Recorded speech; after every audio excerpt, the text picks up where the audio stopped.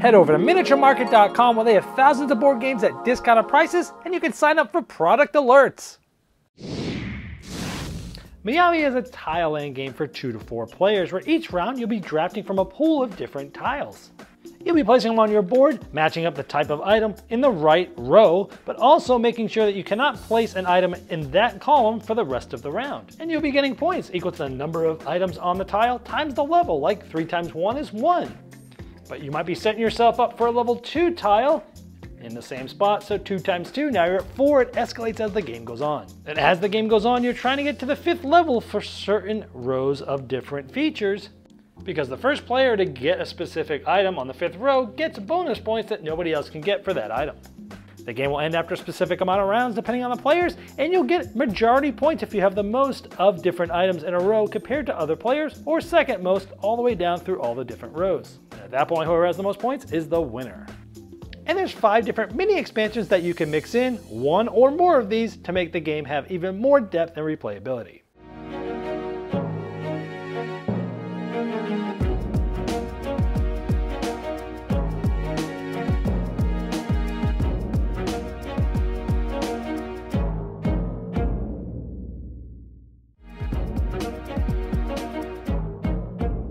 Hello my friends, it's the Game Boy Geek here. Miyabi is a pleasant, relaxing game and theme. Has a lot of cleverness of both the rows and the column restrictions as the game goes on. You're constantly weighing short-term versus long-term goals. You can have a lot of interactions with players if you want and hate draft tiles if they really want.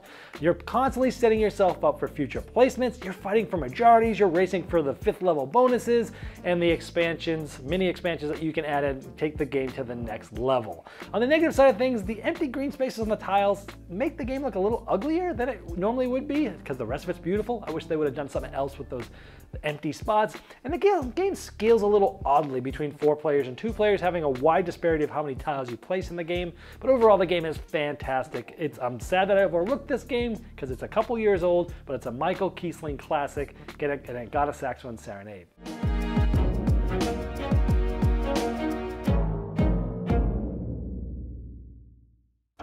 Hello my friends, it's the Game Boy Geek here. Today is going to be a nice, relaxing, soothing day as we put together a beautiful garden. And today we're going to be doing that by laying tiles. This is a Michael Kiesling design. This comes from Haba. Let me show you how this works. I'll see you on the other side.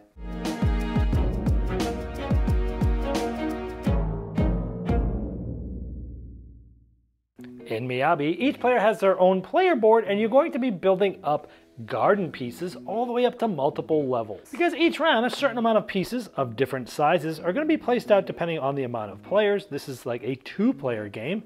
And so each player will take one of these pieces, drafting them and placing them on their player board.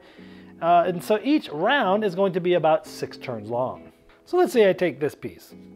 Because it is of this type of specific item that's going to be in our garden, this needs to be in this row. So I could place this anywhere sort of like this right now. Now where I do place it though, wherever the column is with this, the lantern goes here. What this means is for the rest of the 5 turns this round, I will not be able to place anything else that has the feature in this column. So you'll continue doing this, drafting different tiles. Now scoring is a little interesting, is when you place this here, you're going to get points equal to the level of the tile. This is a level 1 tile because it's the first one there, times the amount of things you see there. So this is going to be 3 times 1 for 3 points. For these two, this one got me 2 points, and this has gotten 2 points because it's 2 times 1. And as you go up points, you're going to be going up this little track here. And when you get to 50, you'd come back and you increment this. And this is keeping track of the rounds of the game.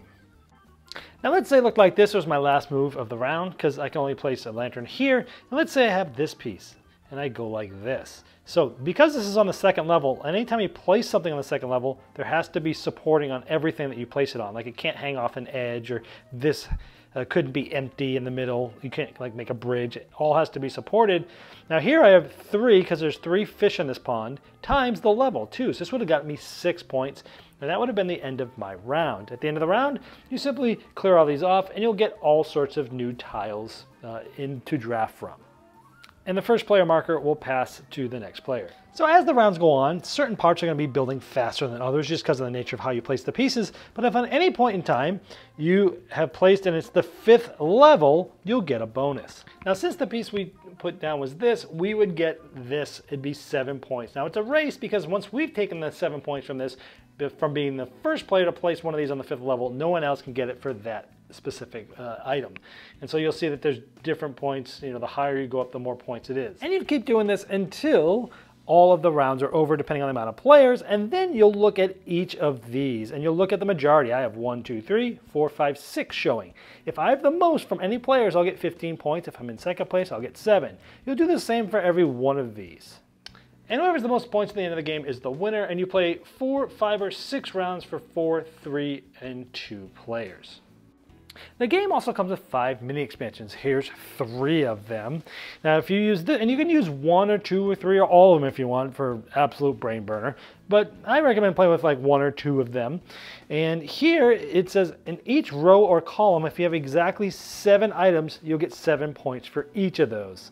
This is for your single largest spot that has all sort of items there. You'll get a point for each of those. So this would be 1, 2, 3, 4, 5, 6, 7, 8, 9 points. This one's kind of doing the opposite. Your single largest contiguous area that's blank, you'll get 2 points for each of those. So it really makes you change how you place your pieces. These other 2 are a little more advanced. This one has a frog. You get a silver frog, and before or after your turn, it can jump. It can jump to the same level or 1 level higher, and it can't be on top of any actual item. It has to be blank spots that it's jumping to, and it'll get points equal to the level that it's on. Once it gets to the 4th level, it turns on to gold, and you continue getting points for the level it's on, but now it can jump onto actual items like that. Now these are Zen tiles, actually 16 of them in the game. There's 5 that you can choose from. So you have 5 to choose from at any given time, and when you choose to place it on your turn, you move a lantern as normal, you'll get a point for this. Now you can never build on top of it, it always has to be on the bottom, and then if you ever end up filling it in so it's completely surrounded, you'll get a point for everything including that. 1, 2, 3, 4, 5 in that case, but you can never cover this up. And you can't add another one of these until it's completely surrounded like that. And that's pretty much all the different ways you can play. All right, let's talk about what I liked about the game. The game is a pleasant and relaxing game and theme. You're building all these nice little gardens up, and it's just a pleasant game to play. The game has a lot, it's got this cleverness of the rows and the columns and their restrictions, where you can only put certain features in certain rows, but once you've done that round, you can no longer put a feature in that column. And it has this sort of, it's very clever where it's simple mechanisms, but it definitely has some thinkiness to it where you're thinking both now and later. You're constantly weighing those long-term versus short-term goals. Do I want to just put this here now and get the 8 or 10 or 12 or 16 points? Or do I want to really like put things around the edges of this so I can set this up for later because I want to go for majorities over here. I want to be the first to get 5 on a 5th level over here. So you're constantly weighing those long-term versus short-term goals, and that's always fun in the game. You could definitely hate draft in this game, where you can look at what a player needs next to you that's right downstream from you and say, oh my gosh, they could really use this tile. They're going to get the 5th level of this, or this is really going to help them right here. I don't really need it, but I could use it, I guess. Maybe set something up for later. Boom, take it. It can have this in this game, even though it's a relaxing game. You could play it kind of cutthroat, or you could just really focus in on your own thing. Totally up to you, whatever your play style is, but you can do that, and there can be player interaction in that way.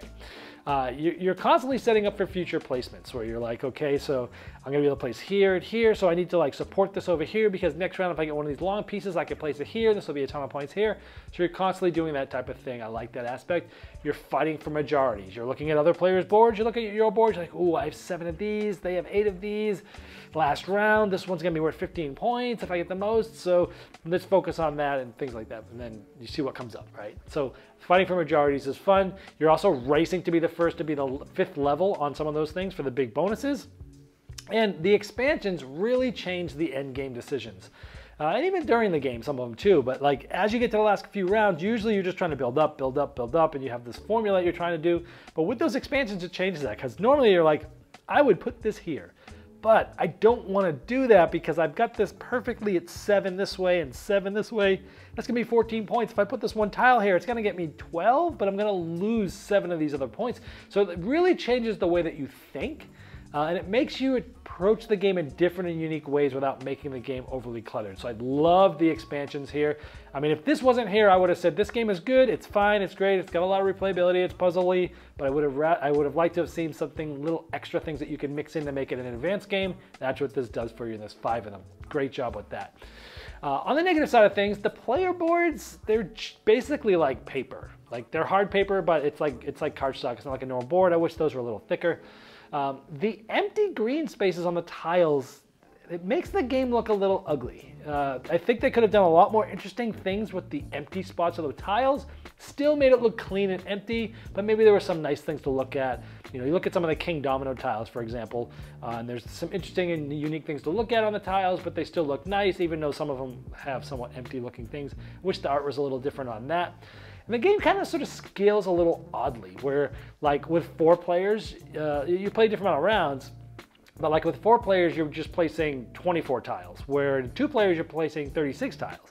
So you can get a lot more done with the 2-player game, and I get that there's not enough tiles to play a certain amount of rounds with 4 players and things like that, but it just seems like the game scales a little odd in that regards, where I would have liked to have had the same amount of turns with the same amount of, you know, regardless of the player count. I know that would change the game time and things like that, but there definitely is sort of, you know, if you want to feel like you can get a ton done, the 2-player version you're going to like the best. If you want it to be like really hard to sort of get to that 5th level, make it a really tough challenge, then the 4-player might be one you like. But either way, they feel different. I wish they feel a little bit more like each other. But overall, this game is fantastic. It's one of those games that came out a couple years ago, and I just sort of overlooked. And actually, a friend of mine, a designer, Mike Fitzgerald, the designer of Baseball Highlights 2045, told me this is one of his recent most favorite games, and so I went online and got it. And I'm really impressed with it. It's one of those ones that I'm sad that I missed, but I'm glad that I finally found it, and that I'm hopefully able to help you find it. And I do realize it's harder to get. So this is a fantastic game, and because of that, it's getting a Saxophone Serenade. So here we go.